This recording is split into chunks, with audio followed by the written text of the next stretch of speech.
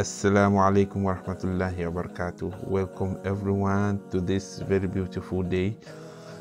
These two buildings we are seeing here, this is the first building and this on the left is the second building. They all belong to one great kulliyah, the faculty of Handasa, the faculty of engineering, guys, the faculty of engineering, mashallah, tabarakallah. So here we only have engineering labs both in the first and the second building, and in this faculty we have electrical engineering, we have mechanical engineering, same as we have civil engineering, all in this faculty. So the first thing we see as we enter through the door is the dean, the majlis of the kulliyah, and then we go to see the vision and the mission of the kulliyah.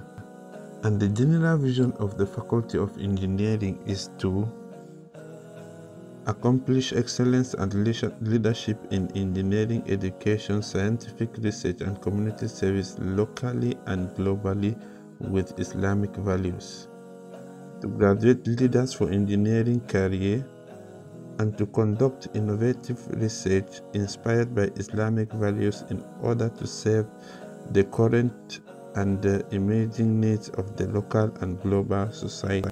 So there we go, and we can see this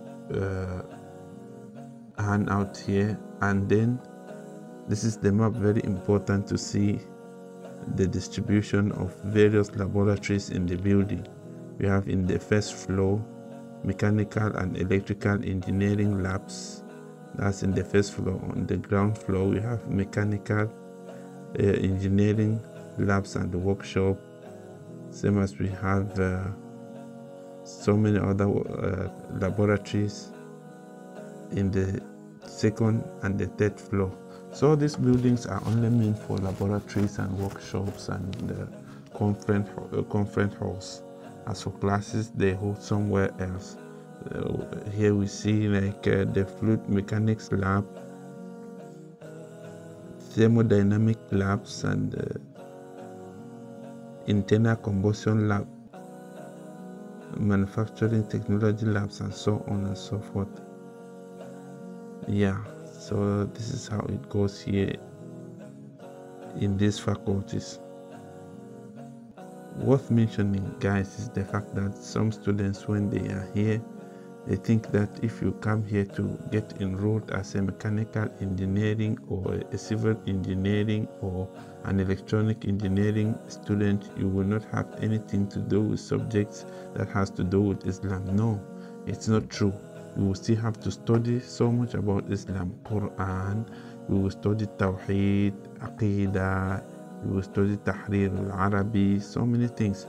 That's why it's mandatory when you come here, you have to start from the level of the language section before you get here, and you get a good foundation in Arabic language before you start studying here, even though studies here are done purely in English.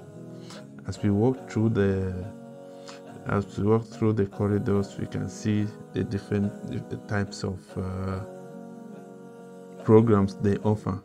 Here on this board, you will see the academic rights of a student. Then you will see the non-academic rights of a student. Everything was stipulated so that you will know what you are going in for. Please, we will remind you, if it's your first time coming to our channel, subscribe and turn on the notification button for more informative, educational, fun and motivative videos that will be coming up, inshallah. So here you are. Study engineering and study engineering as a Muslim. That is the general message of these faculties from the Islamic University of Madina. Be a civil engineer, be an electrical engineer, be any type of profession you want, but you have to be what you want as a Muslim first.